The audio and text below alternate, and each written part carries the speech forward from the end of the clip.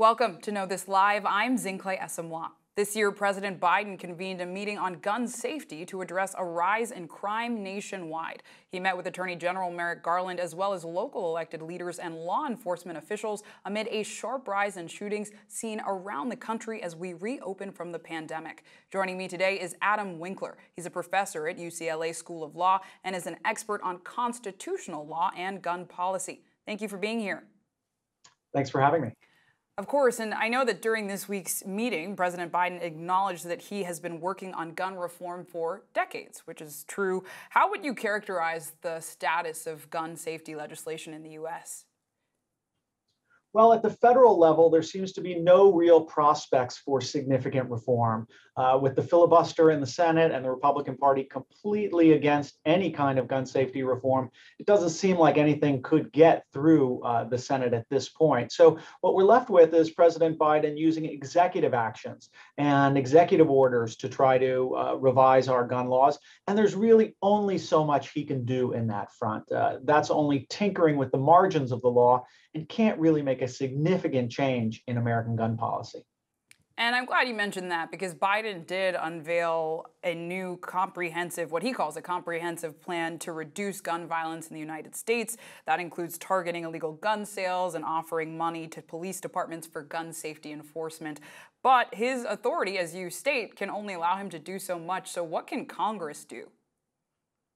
Well, Congress could do a lot if they could get something through the Senate. You could have universal background checks. You could have a federal law that provides funding for red flag programs at the state level. And you could have increased enforcement of federal gun laws with greater funding for the Bureau of Alcohol, Tobacco, Firearms, and Explosives, the main federal agency that regulates guns in America. So we could do things with legislation, but we're going to have to look at the state level for reform right now, because at the federal level, there's really nothing happening. And the reality is, when we talk about gun safety, these are not new conversations. And often when gun safety is brought to Congress, the issue does not make it very far, most often because Republicans cite the right to bear arms. And you've studied the Second Amendment very thoroughly, but have come to a contrary conclusion. Can you walk us through what that is? Well, it's certainly the case that Americans have long enjoyed a right to keep and bear arms, whether found in the Constitution or whether found in state law and policy. People have always had access to guns in America as a general matter. However, there still is a place for good and effective gun regulation. And things like universal background checks or red flag laws don't violate the Second Amendment, and those laws should not be questioned on the grounds that they violate that constitutional provision. And you mentioned background checks. What would background checks do, and what's the holdup? Why haven't we seen that universally implemented? Well, we have a partial background check system where today, if you're a federally licensed gun dealer who's regularly in the business of selling guns, you have to do a background check every time you sell a firearm. However, you don't have to be a federally licensed dealer in order to sell guns if you're just doing it occasionally and it's not your main business. And as a result, we have a lot of gun sales, somewhere between 20 and 40%, that are perfectly legal, but do not occur with a background check. This raises significant problems of people who are felons or who are otherwise prohibited from purchasing firearms, finding someone through classified ads at a gun show or even at a gun range and purchasing a firearm without a background check. So universal background checks can help close that loophole. And I want to turn to a specific state. I know that last month, Texas Governor Greg Abbott signed a law that will allow Texans to carry handguns without a license or training. 20 other states have similar laws on the books, but it also comes after a number of mass shootings in Texas. What effects do laws like this have on this particular state, if any?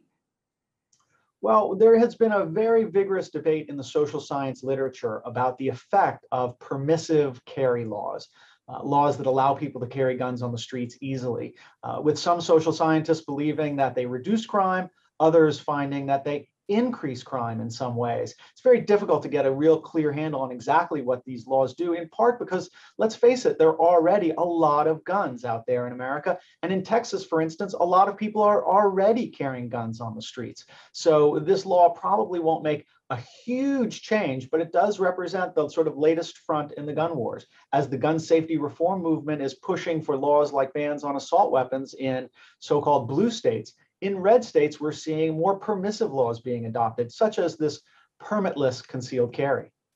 And another recent development is that Biden has nominated David Chipman to lead the Bureau of Alcohol, Tobacco, and Firearms. He spent 20 years at that agency and is currently an advisor to a gun reform policy group, which is giving some moderate Democrats pause.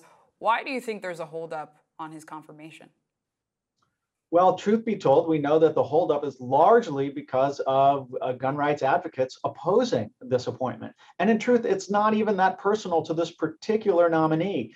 This is a position that over the last 15 years has only been filled for, I think, a grand total of 2 years. And that's because the NRA and its allies continue to reject any nominee for this position. And the reality is, the reason we're talking about this right now is because, as mentioned earlier, there is a surge in gun violence across the nation. In your assessment, what is the impact of U.S. gun policy on the public? Well, our gun policy is such that our policy is to make it easier for people to have guns and for people to have lots of them. And of course, that leads to more gun violence.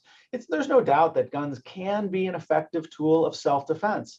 But at the same time, we have a very heavily armed society, and the result is that far more gun deaths every year per capita than any other industrialized nation in the world. There's simply a lot of guns, and as a result, people can have access to them to commit suicide, to commit crimes. There are accidental shootings, and obviously we have the mass shootings that have become, unfortunately, so commonplace in America these days. Well, Adam Winkler, professor at UCLA School of Law, thank you for being here and sharing your insights. Thanks so much for having me. Of course, and thanks to everyone for watching. This has been Know This Live. I'm Zinhle Essamuah.